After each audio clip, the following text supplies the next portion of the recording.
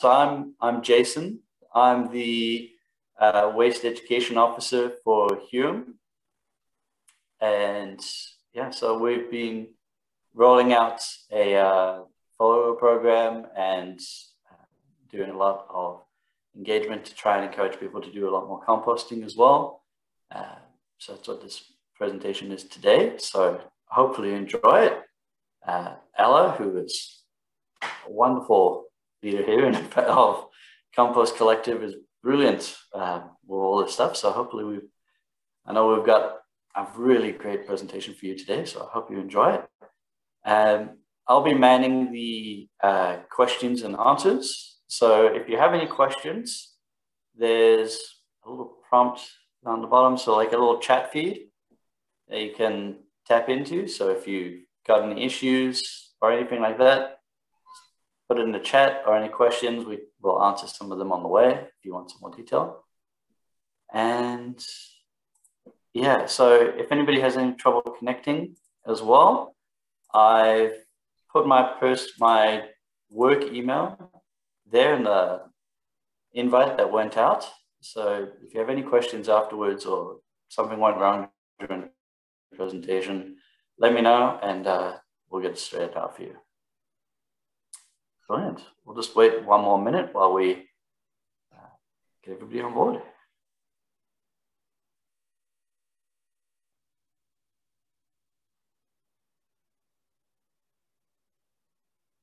We might get started now. There's no one in the waiting room. So Jason, if you can continue to add people from the waiting room, if I miss them, then yeah, they can maybe just catch up as we go. Yep. So yeah, hopefully that just sort of pops up on my screen. Should do, but it's popping up on mine anyway. So okay, yeah. Well, welcome everyone and thanks for coming. It's a pretty gloomy day out there, so it's probably quite a good day to sit inside and watch a webinar on how to compost rather than go out and do it. I have temporarily moved undercover because it's yeah, it's pretty wet out there, and my computer, I didn't want it to short out partway through the session. So we will be going out and looking at those compost systems unless it's just torrential, in which case we'll ad lib do something a bit differently. So just to get started, everyone's on mute. Obviously, most people have done plenty of Zoom workshops by now. So just, yeah, if there's any distractions, just keep it to a minimum. Pop your questions in chat. As Jason mentioned, he will be making sure that they get answered. So we will have time for questions at the end, but any burning questions about anything that I'm saying that's just not making sense and you want clarification, we'll obviously do at the time, but you'll find most questions will get answered as we go on.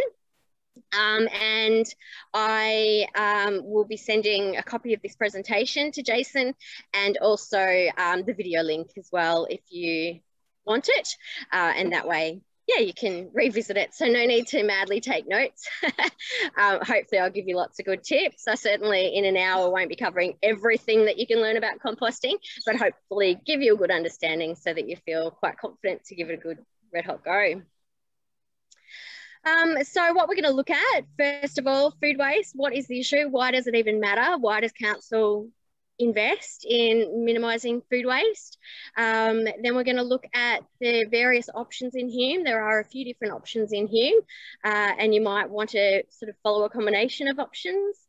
We're going to then look at how to compost, and by composting, we're going to cover a few different systems, including a fermentation system and a worm farm system. And of course, Compost Community, which is council's program that we assist with to get subsidised compost bins into people's homes, well, gardens technically, and of course, more time for questions.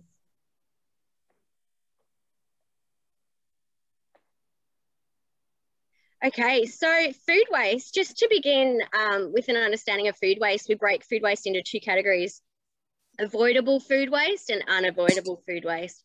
So avoidable food waste is things that have just gone off that we didn't get around to eating. So at one stage it started off perfectly edible, as opposed to unavoidable food waste, which is things like your banana peels, stuff that there's not really an easy way to eat them, although we will teach you some good tips on recycling them in the backyard. And of course, there's that group in the middle of food waste that are unavoidable food waste, such as carrot tops, but that doesn't mean you can't make you know, a stock out of them or something. So so we generally just group them into the two main topics, and that way we can reduce or minimize our food waste already just by thinking about, you know, what we buy and what we use and how we store it. So there's lots of impacts along the whole chain of food, you know, from all the resources that go into growing it and then picking it and packing it and then storing it and transporting it. If we're buying food from overseas, for example, it's spending a lot of time on ships or planes, and there's all these greenhouse gas emissions. So there's so many resources along the way before it even gets to the stage of being in our kitchen and then potentially being wasted or being composted. So reducing food waste at the forefront is obviously a priority. And of course, with food miles, which is the distance food travels to our plate, there's other issues such as, you know, nutrition value. So, you know, the longer something's stored, the more nutrition it loses. Whereas if you pick something fresh from the garden, it's beautiful and nutritious and usually tastes a heck of a lot better anyway. And then, of course, through disposing of food, if we don't dispose of it in the right way, there's the issue of methane. So methane is a greenhouse gas that's 21 times more potent than carbon dioxide over a 100-year period. But if you were just to calculate it, you know, initially, it's something like 75 times more potent a greenhouse gas. So we want to avoid making methane by avoiding chucking food in the bin, basically. So hopefully by the end of today, you'll be really empowered to reduce your food waste in the first place, but then to do the right thing with everything that's left over. So I'm just going to show you a little video, which I will just open.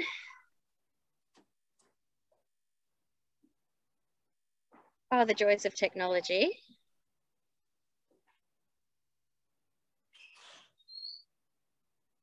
Here we go. Now, when it gets started, I will just pause just to make sure that you can. Now, can I just, for anyone that's on pause, you can just hit the space bar to speak to me, just to tell me that you could hear that little jingle. Yes, I can.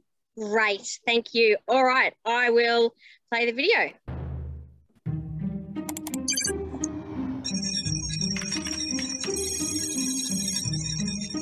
Meet the Australian fridge, bursting with food, but how much of it do we actually eat? Less than you might think.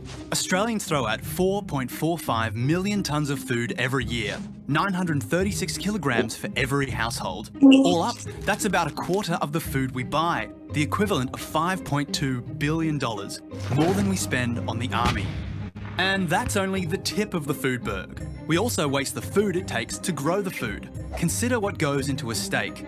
40% of all the wheat, rice and corn humans grow is used to feed animals. In developed countries, every kilo of beef requires about 10 kilos of cereals and up to 100,000 litres of water. Our squeamishness makes us even bigger wasters. Most Australians are only willing to eat certain parts of the animals we slaughter. 46% of the edible cow carcass is sold off cheaply for pet food and other uses. What does go to the supermarket shelf can also be wasted. 7% will be thrown away by the store, unsold or damaged, and 30% will be discarded in our homes, uncooked or left over. Vegetables aren't free from cost either. Every kilo of potatoes takes 500 litres of water to produce. Throwing out a kilo of white rice wastes 1,550 litres. Oh, and it costs 140 litres of water to make a cup of coffee. And then there's the beauty test. It's estimated that 20 to 40% of all fruit and vegetables are rejected by supermarkets because they don't meet visual standards. In Queensland, 100,000 tonnes of bananas, about a third of the annual crop, are thrown out each year because they aren't pretty enough, or because they've fallen from a tree and touched the ground. And according to the CSIRO, 54% of Australian mangoes, more than half of the fruit produced, is thrown away. If you add up the food Australia wastes each year, it's enough to fill 720,000 garbage trucks. Placed end to end, the convoy would bridge the gap between Australia and New Zealand 4 times. To put that in perspective, just a quarter of the food wasted in the first world could feed all the people starving in the third world. Your fridge. Just another rest stop on the wasteful journey from farmyard to rubbish tip.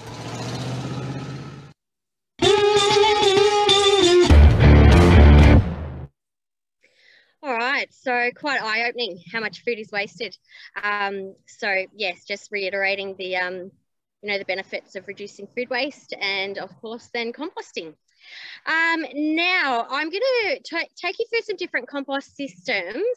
What I'm going to do is share my presentation, and what you can do is toggle your screen so you have the window of me and the presentation equal size side by side, so you can see what I'm doing in the background as well. So bear with me just a sec while I bring it up. So I think I have a different view to you guys as the host, but I think there's 3 little dots, and you can just drag the screen around so that you can see a little bit more. And what I can do is stop sharing anyway once we, move into showing some of the various compost systems. So starting off, we'll look at the organics recycling options in Hume. There's a few. There's FOGO, which stands for Food Organics, Garden Organics. There's home composting, of course. And then there's some community options as well. So community options, getting involved with the community and sharing it around through various systems. So FOGO, or Food Organics, Garden Organics, is basically using your garden waste bin, your green waste bin, in order to dispose of your food waste. And you can put pretty much anything, any of your food wastes in there, meat, bones. I've heard some people putting in like leftover cooking oil and that type of thing. And you can just wrap it in newspaper to sort of stop it going everywhere and leaching everywhere, but you can't put it in bags. So don't put it in even those compostable bags. They actually interfere with the system that's processing it. So just loose in newspaper is fine. It is collected fortnightly, so you want to think about layering it so it doesn't smell. So perhaps you'll wrap some food in newspaper and put it in, and then put your grass clippings on top. But it certainly doesn't replace home composting. It's a really nice complement for things that you just can't compost at home. Or, if you don't have the space to compost, this might be your only option. But some people don't have a green waste bin, so their other option might be to compost. So using it in combination, potentially even, working together with your neighbours, is a really great way to divert waste to landfill. But the whole idea is so that it goes into this bin and not into the landfill bin where it does create methane. Then of course there's home composting, which you can buy a system or you can make a system. So I'm going to, if I can just make this a little bit bigger, just so I can see as well. Okay, so lots of different systems out there, commercially available as well as others. The first one I'm just going to show you here is basically just a cage. So this is just a compost cage. I've got it propped open with a red chair because I overfilled it a little bit. And that's just basically where I've raked up all my leaf and all my brown litter that I actually save for my composting, but you can recycle your food waste in there as well. So that's essentially a very low cost way to have a really big effective compost system at home. And you can use pellets, so you can pop star pickets in the ground and pellets. You can use Bessa bricks, as you can see from the photo, chicken wire.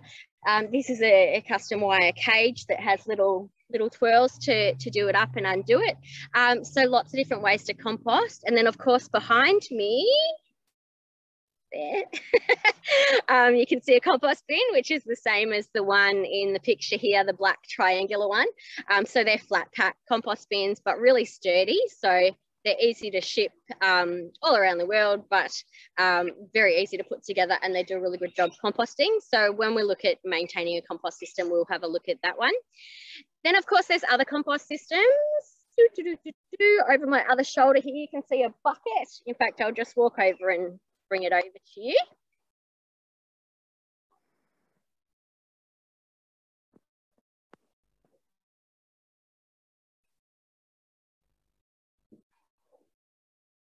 Okay, so this is called a bokashi bucket. What bokashi is it's a fermentation system. So you put your food waste into it and it takes meat, dairy, the works, science experiments from the back of the fridge, anything and everything like that. And you ferment it in the bucket. And then after 2 weeks of fermenting, you can then tip it into a compost bin or into a hole in the ground. And within 2 weeks, you can then plant straight into it. So it's an amazingly fast and versatile compost system, but the only system that has a bit of a smell. It has a sort of a hopsy, almost like an apple cider vinegar kind of smell because of the fermentation. Then, of course, there's a whole range of worm farms as well that, again, you can make something yourself. I've seen people bury polypi in the soil and make just a little drop kit. This is a sort of commercial version of that, where you just dig a little hole and pop that in and the lid twists off and you can pop in your dog poo or your food waste or anything. There's a few different styles of that on the market. And of course, then there's your traditional layered worm farm, which you can see in the picture screen sharing. And I've got a couple of examples behind me. There's one just sitting on the ground there with no legs, and then one sitting behind me with legs. So in a minute, I'll show you how all those work. In terms of community options, as well, if you live in a situation where you just don't have a garden, you don't have the garden space, perhaps you're transient, so you're not in one place for long due to work, you might find one of the community options better for you. One option is share waste. It's a group of people have got together and made this amazing website where you jump on and you either say, I have compost or I need compost. And you can just find someone on the map that you can drop your compost or your food waste off to. And that way they're composting it for you and you don't have to compost it at home. So that's another great option for people that just don't have the opportunity to compost and don't have access to the council green waste bin. There's also community gardens. So the community gardens are another great option where a lot of people will get together, particularly you get that sort of peer-to-peer support, that learning, but access as well. So you get access to compost bins there, access to veggie beds, and of course then all that community support to, make it work well. It can be quite daunting at first trying on your own, so it's a really nice way to do it as a part of a community. Does anyone else have any community sort of options that they're using that I've maybe not covered? You can hit the space bar to comment if you need. No? Okay, we'll keep moving. So composting 101, mastering the basics. So as you know, there's a lot of food waste out there, and really when councils or communities' waste bins have been audited, so when everything, before it goes to the landfill, it's basically gone to a big depot and separated out into categories of food waste, plastic, nappies, so on and so forth. Around about half in every council in metropolitan Melbourne is food waste or garden organics, so stuff that could have been composted that wasn't. So you can have a massive impact on the environment and on the soil simply by composting. So in terms of choosing a compost system, there's a few different, few different factors to consider rather than just saying, well, I want a worm farm. If you produce a lot of, say, meat waste or dairy waste, then a worm farm might not be right for you. A bokashi bin might be better.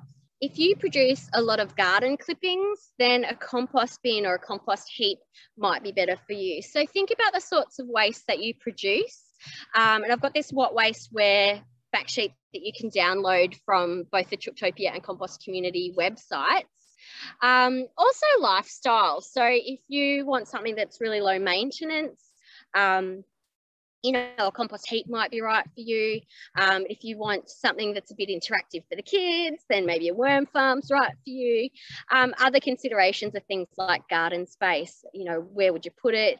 Do you have a balcony that's really hot? Then maybe a worm farm doesn't suit. But if you've got a balcony on the south side of the house, then a worm farm might be perfect. just how much time you're going to invest into it, and of course, whether or not you want to buy something or make something. There's so many considerations. This fact sheet here that you can download just runs through some of the common waste types and which system's actually best, because a lot of people don't realise that you can put things like avocado pips in a worm farm. They'll eat it from the inside out. So there are lots of different ways that you can compost different food wastes, and you might find you need a combination of systems based on what waste you produce. So comparing the systems to get the basics right, I'll run through now the differences between some of the main differences with the systems. So I just need to make sure that you can see me where I am. Okay, that's got everybody in shot. Now I'm going to talk loudly. If you can't hear me, someone just hit the space bar just to let me know that you can't hear me, because the background sound filter might actually cut out a bit of me.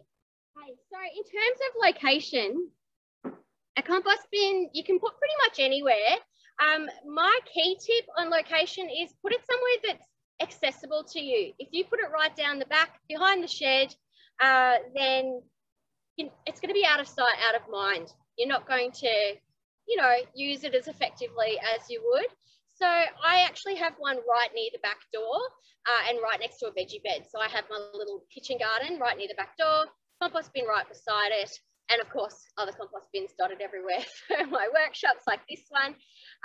So yeah, make it accessible. That's your main consideration with locating your compost bin.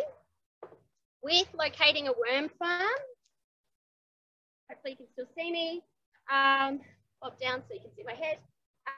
A worm farm, it needs to be in 100% shade. So under a really solid tree, an evergreen tree that's got really dense canopy is perfect. Under a veranda, under a porch, even in a garage is fine for a worm farm. So primarily you don't want it to get any sun in summer. As for a bokashi bin, these are designed to be kept indoors. You don't have to keep it indoors. My chair's just in the way there a little bit, sorry. You don't have to keep it indoors. These are actually designed, just got to let someone into the waiting room. They're designed to just live under the kitchen sink to take all your food waste, but I keep mine just outside the door, so just under cover, because you don't want the plastic to break down from the sun, and you don't want the heat of the sun to actually sort of kill all the enzymes. So think of it a bit like creating yogurt culture. You don't want to overheat it because that will actually affect the enzymes. So that's your sort of top tips on location. And then of course your in-ground systems can go pretty much anywhere. Just over my side here, you can see the brown one behind me is called a subpod. And that's an in-ground system that you can put anywhere, even in the sun, because the roof or the lid is actually insulated. So the worms have a lot of escape from that hot weather. So in terms of the different systems, the fastest system, so looking at speed, the fastest system is bokashi, because you only need to ferment in that bucket for about 2 weeks before you then tip it out into the garden. And then you can plant into it within about 2 weeks. I'm just going to show you the content so that it makes a bit of sense. So it's not as simple as just having a bucket and, food will just ferment in the bucket. It actually requires a special grain. You can use either a grain or a liquid, but like when you're making yogurt or when you're doing any sort of fermenting, you need some sort of an activator. You need to introduce the enzymes. So this is a mixture of barley grain, sawdust, a few other things, impregnated with it's evaporated off molasses, it's made from molasses, but it's full of lactobacillus and yeasts and all sorts of goodies. So just hold that up nice and close. So it's just a grain. So what you do with the bokashi bin got a little drainage tray in the bottom. You just throw your food waste in, and for every kind of couple of inches of food, you put a sprinkle of the grain activator or a liquid activator if you prefer to use a liquid activator. Liquid activator is a lot easier to make than the grain. So if you're looking at saving money long term, look into making your own liquid, which is something that I do. So yes, so that's a bokashi overview, and it's a very quick system. Worm farming is quite quick because about a week after the food goes in, the worms start eating it. So there's sort of always a bit of a lag. But within a couple of months, you'll start to get beautiful worm castings, which I'll show you.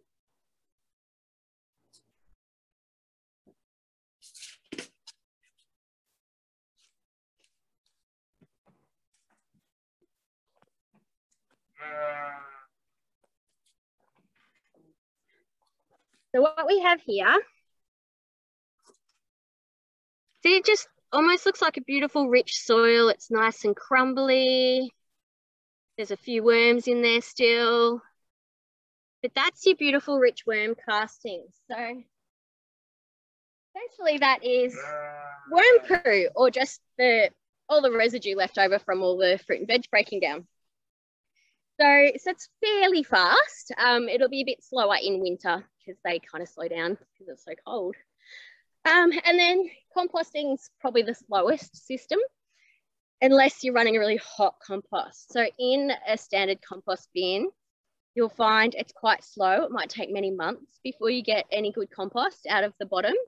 Whereas if you're running something like the cage and you layer that up with lots of beautiful, rich food waste as well as your garden waste, being larger, you might be able to get that running really hot. And if you run it hot, then it's really fast. So that's sort of how it goes with the speed.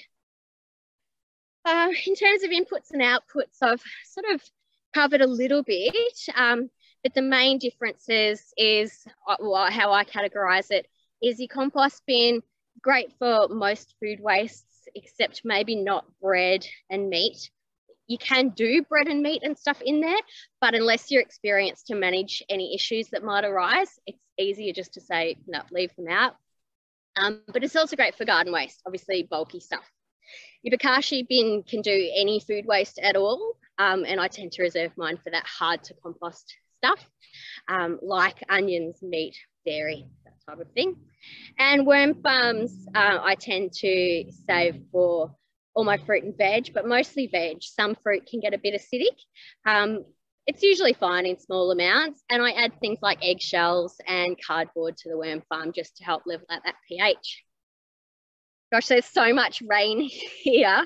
I'm worried the computer will short out. So if it does, I'll run inside and yeah, we'll work around it that way. In terms of your outputs of your systems, out of a compost bin, you're obviously going to get a bulk amount of compost. So great for, you know, bulking out your veggie patch and so forth.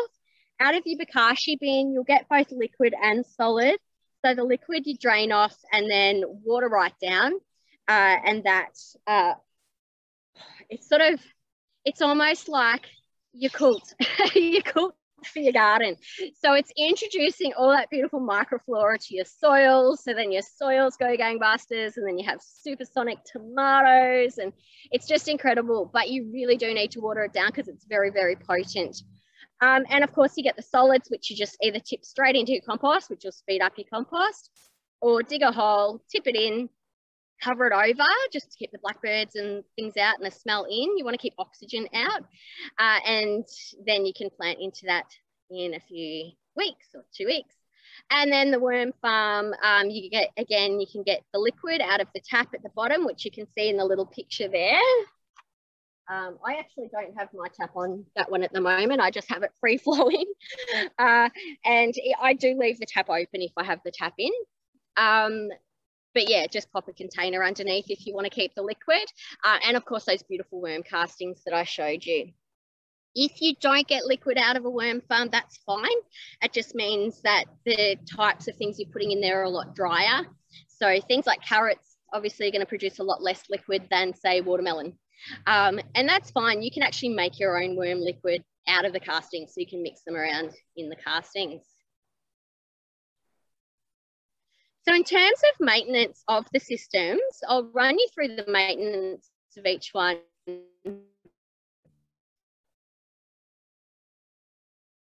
Inside. I'll start with your compost bin. Make sure you can see me. Okay. So a compost bin is really simple to maintain. Just obviously take off the lid and then get something, either a pitchfork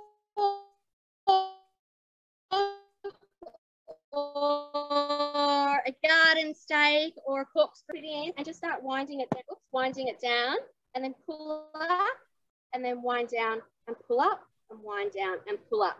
If you go all the way to the bottom in the first go, you'll be standing there. You feel like you need a crane or something to pull it out again. It's really hard work. So just chip away a little bit at a time, unless you've got amazing upper body strength. And the idea of that is just to get air into there and turn it all over. The more you kind of mix it, the better a mix you end up getting. That's really all the maintenance that's needed for a compost bin, unless you run into issues, which we will look at in troubleshooting. So issues might be various bugs, you know, in plague proportions, or it might smell or something like that. So there's other things you can do.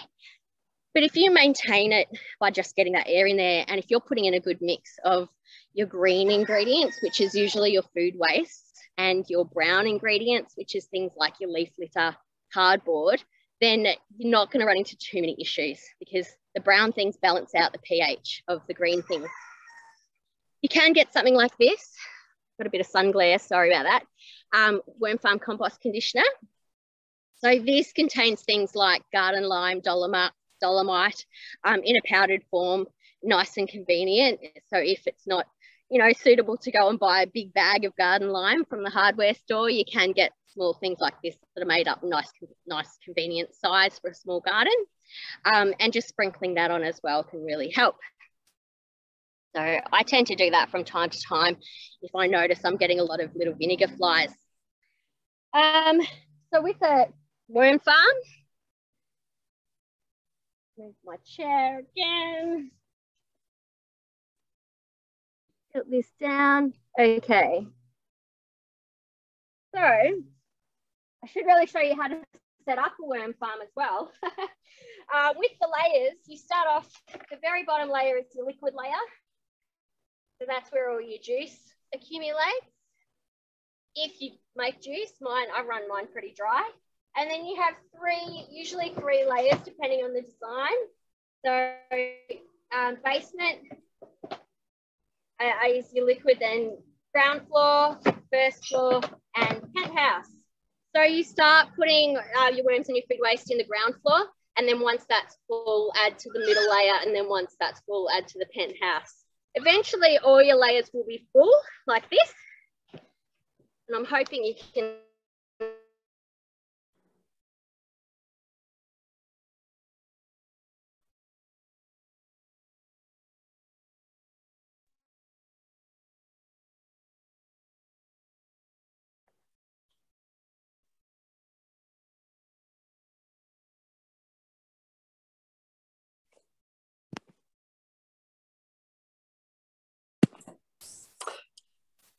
Has it gone a bit quiet for everybody?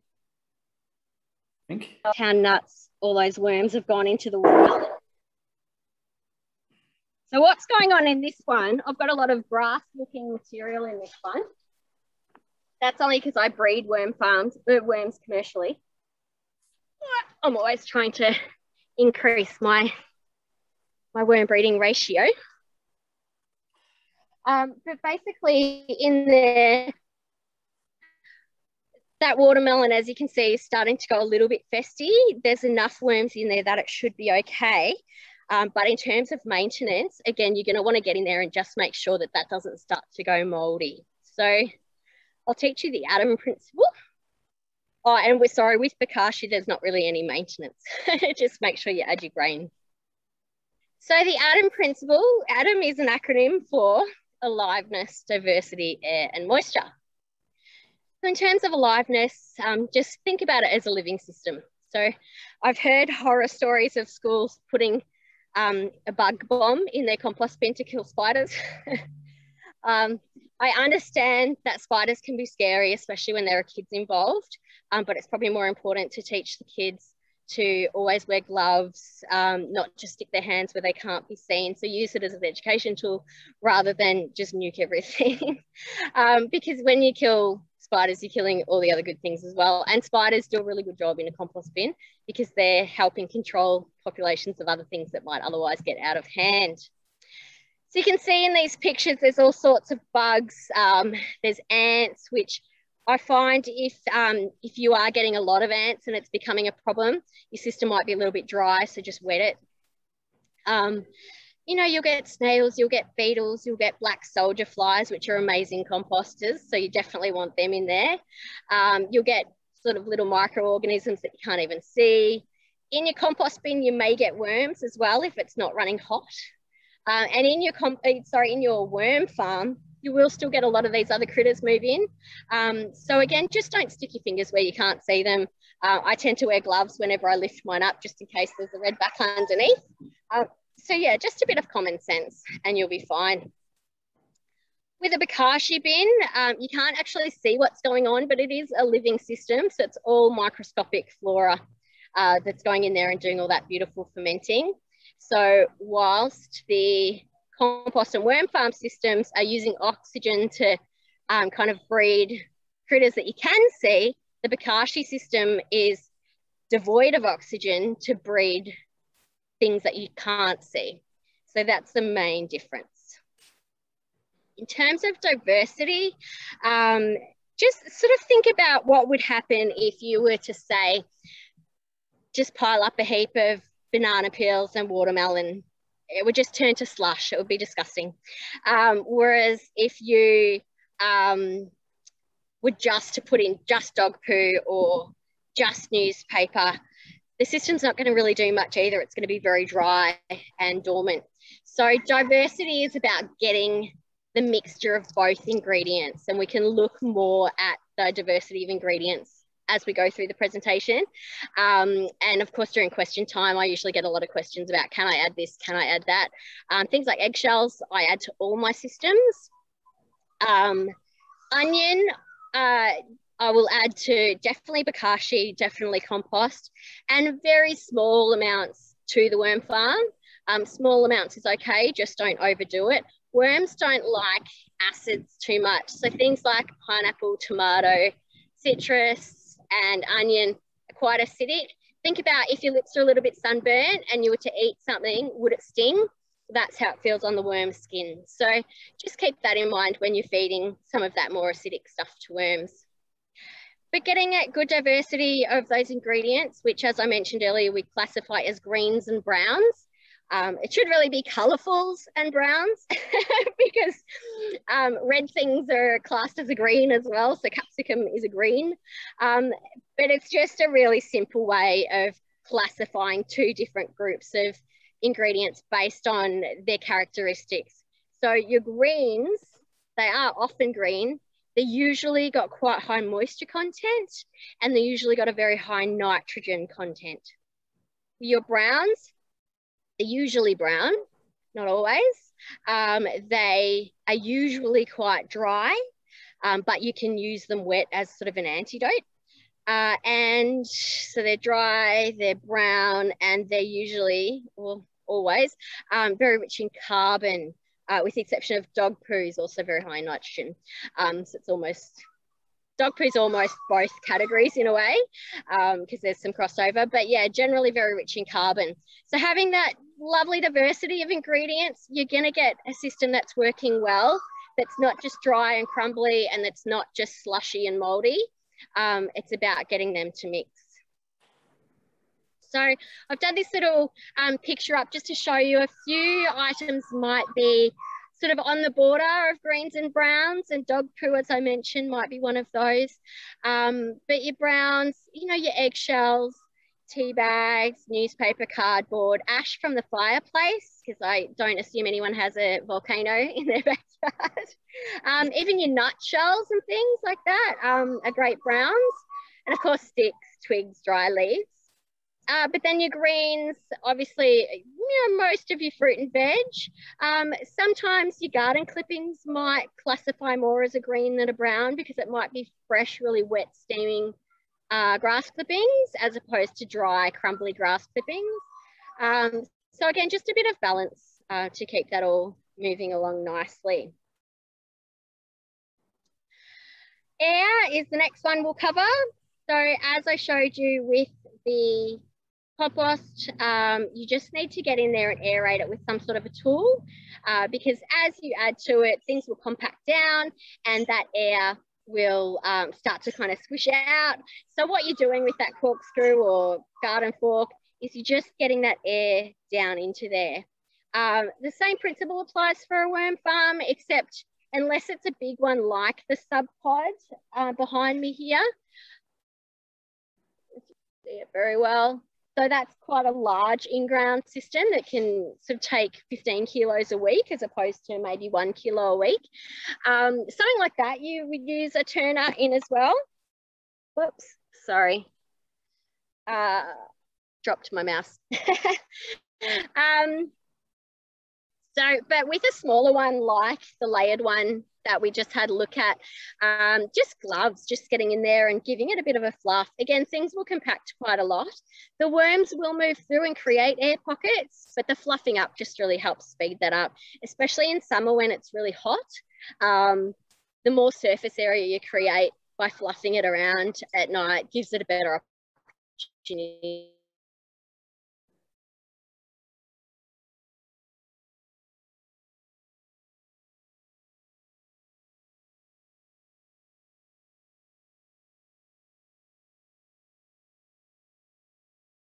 Venti smell, but the other smells that you may get, particularly if it's used in an office space, I've noticed it usually smells like coffee grinds in an office space, and often when I go to schools I find it often smells of oranges.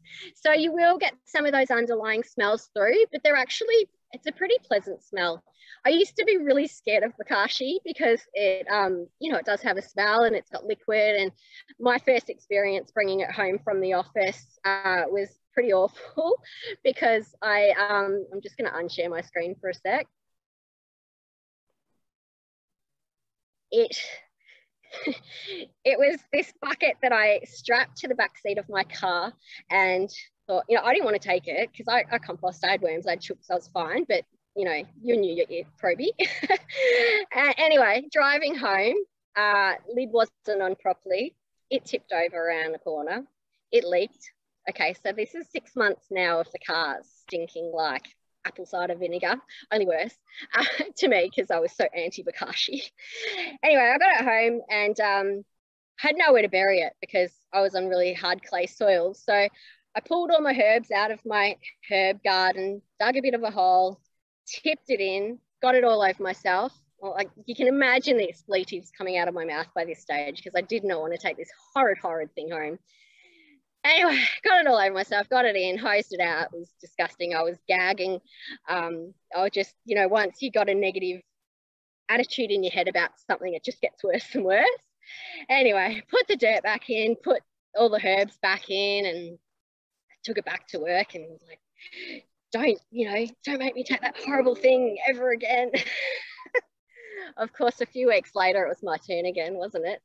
Anyway, so before I got it in the car, I put the lid on properly, made sure the tap was done up really well. So I got it home okay, and then got to the garden. Of course, had nowhere to bury it. I'm like, oh, I'm just going to have to add to where I did it before. Took all the plants out again and went to dig the hole to make some space for it. And all I could see was worms, like more worms than I'd ever seen in a worm farm. And I was a worm breeder. Like that was my job. And all of a sudden I'm like, hang on a minute. So all these horrible things that I'm thinking, my dreams come true. What's going on? And suddenly I was hooked. I just could not believe the life in my soil from this horrible stuff that I got all over me and all over my car. And from then, it's just I smell bokashi and I'm just like, oh, can I have it? Like, give it to me. So it's really funny that it can be quite a daunting system because it does have a smell. And it's, you know, it's pretty sloppy and sticky inside when you open it up. But once you've had that first result, you're hooked for life. Like, it's like a drug. So I am warning you in advance if you're going to try Bokashi and you're like, no, I won't get addicted. It sounds awful enough. Trust me, you'll get addicted. It's pretty bad. Okay, I'm going to go back to sharing my screen if I can find it. Where'd it go? I'll just pop it back in my background. Let's jump ahead. Sorry. I'm learning this technology thing really well, but I haven't learned a few of the shortcuts to make it easy to move around. Okay, so that's your browns and greens, dry, carbon, alkaline. Oh, that's the other difference between them. The nitrogen or green stuff's usually quite acidic and your brown stuff's usually quite alkaline. So they balance each other out nicely. So that's the Bokashi story. So in terms of your moisture content, I have to do this right in front of me so you can see it. Oops, sorry, Lynn. So these are my castings. So in both your worm farm recipe for liquid activator. Yes, I'll come to that at the end, Maria. The castings that come out of your compost bin and your worm farm, you want them to be, I have to hold them up here because otherwise it'll cut out. That just looks like dry and crumbly. So what you want is to be able to push it into a bit of a ball and have it hold its shape like that. That's slightly crumbly, but not too bad. Like, it's pretty good. It's on the verge of being too dry, as opposed to my next tray.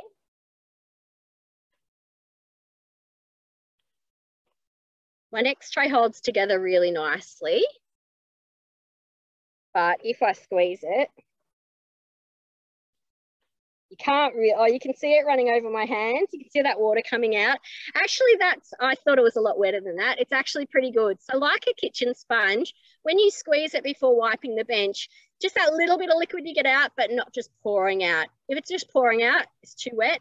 So it's just, you just want it to hold together in a ball like that. That's actually perfect. And then just that little bit of drips. The Bokashi bin, on the other hand, I like to run mine really wet. Different composters have different schools of thought. For me, it's about being more effective rather than managing the smell. I don't mind the smell now. As I said, it's a bit addictive for me. So some people like to run it dry because it doesn't have as much of a smell when you lift the lid. And of course, it doesn't smell when it's sealed. It's only when you lift the lid. But I tip in, so say I've just had a cup of tea or a pot of coffee, I'll tip in with the water and the grounds and everything. I'll tip that into the bin.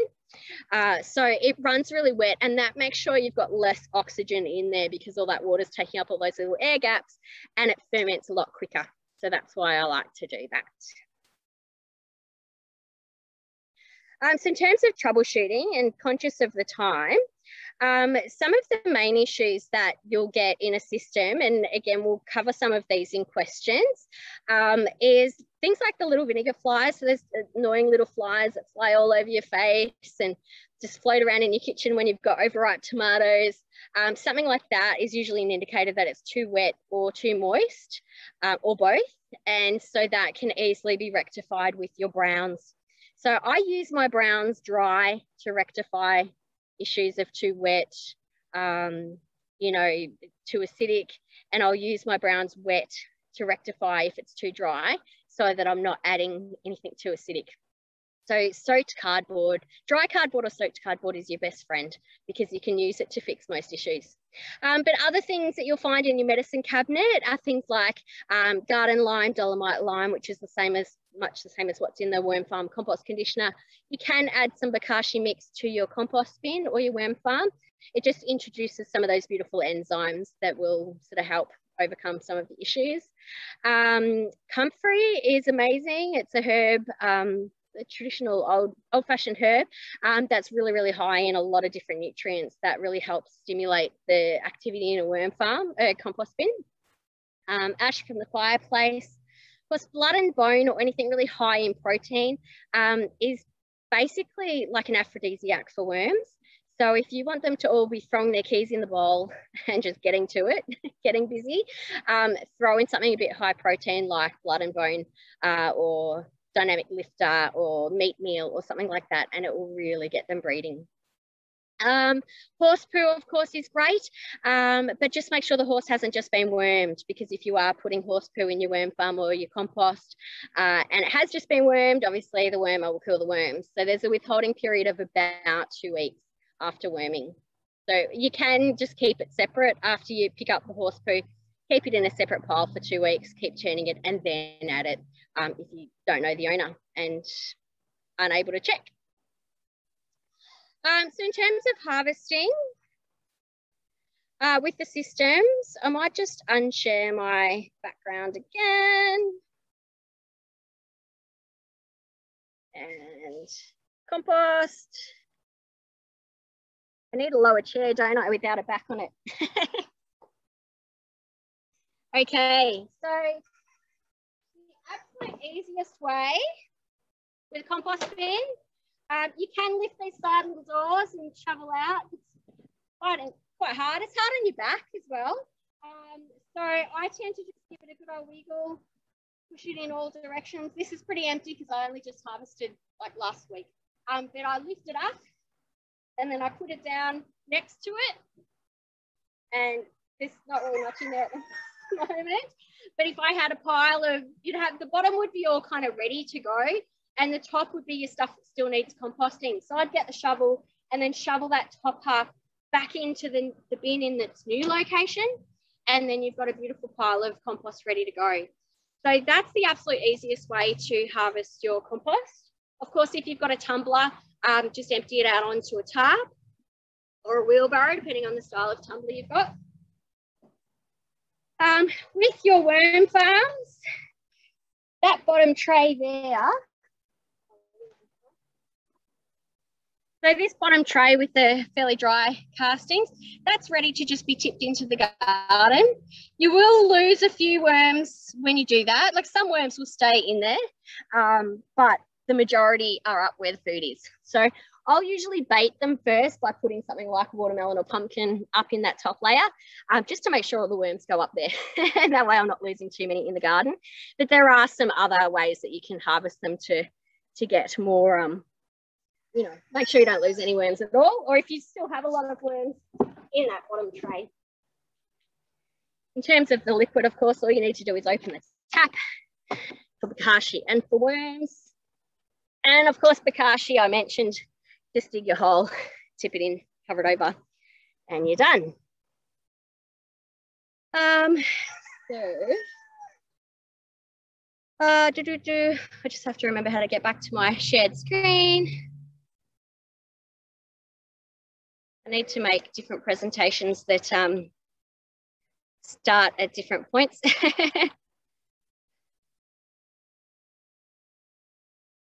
So in terms of your worms, there's a great link that I've got up on the compost community or humecompost.com.au site showing this pumpkin over 30 days just disintegrating into nothing because the worms have just gone up inside and gone crazy. Yeah, it's really, really cool. And bokashi, there's just an example there of tipping it into the ground or in a compost bin. So if you do want to learn a bit more about composting, you can check out humecompost.com.au, which is the program we run with council.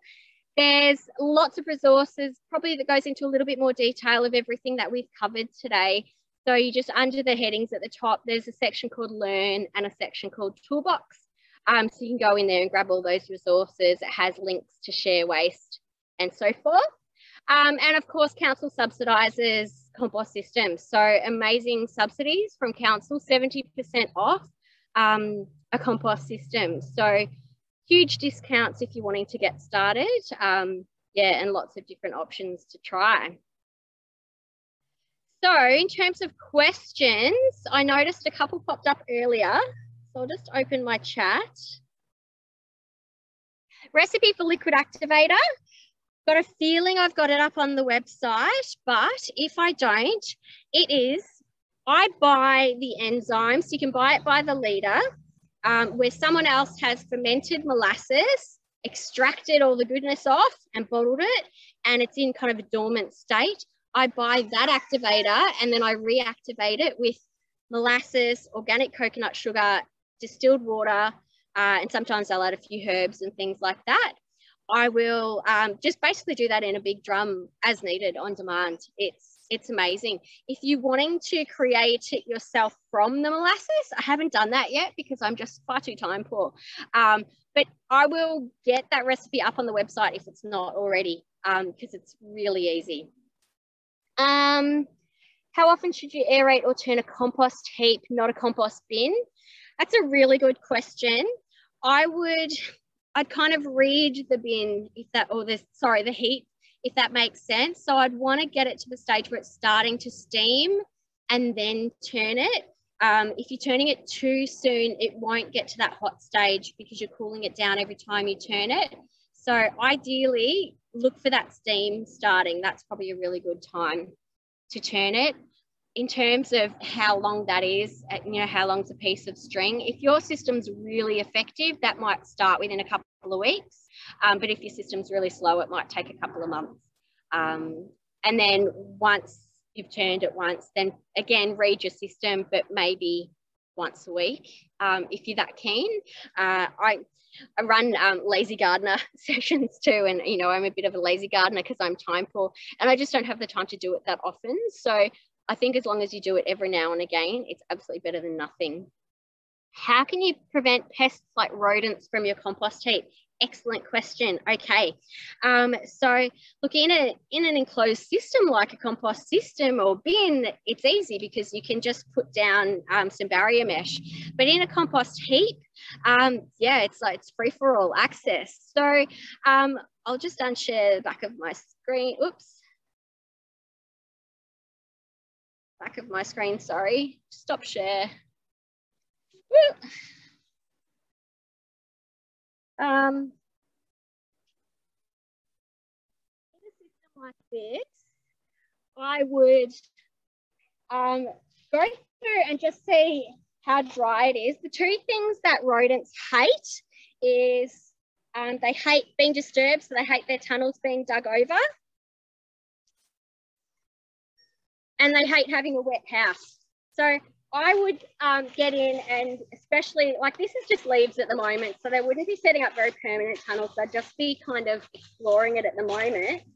But once this starts to break down and is more kind of soil-like, get in and disturb those tunnels as often as you can and get in and run it really wet. So whether you get the hose in there or just tip in some bucket loads of bokashi, soak some newspaper, soak some horse poo, just get really wet stuff and put it in and then dig that through as well.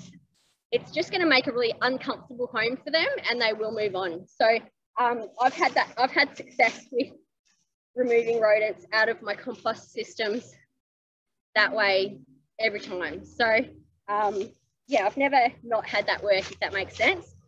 They just do not like the disturbance. Okay. Any other questions? No? Yep. So it's open mic for the next, I don't know, minute. If anybody has any question, not too keen on typing, they can just hit the space bar and answer away. I think we've had some really good questions so far, though. Yeah. Look, if you do have a question spring up that, you might sort of, Murphy's Law, half an hour after the workshop, you'll be like, oh, should have asked this. Jump on the Facebook group or the Facebook page and ask. So we've got this online community through Compost Community with Hume where we try to connect people with each other. And if you jump on and ask a curly question on there, someone else might be online that's had that experience and can give you an amazing answer. So you're not relying on waiting for one of us to get back to you. It's just a great community where you can share ideas together. So jump on that Facebook group, just look up Compost Community. It's both a page and a group. And yeah, we can help you out from there, but also jump on the website and use the resources. They're there for you. So yeah, anything we can do to help you on your journey. Yep. And if anybody has any other questions about FOGO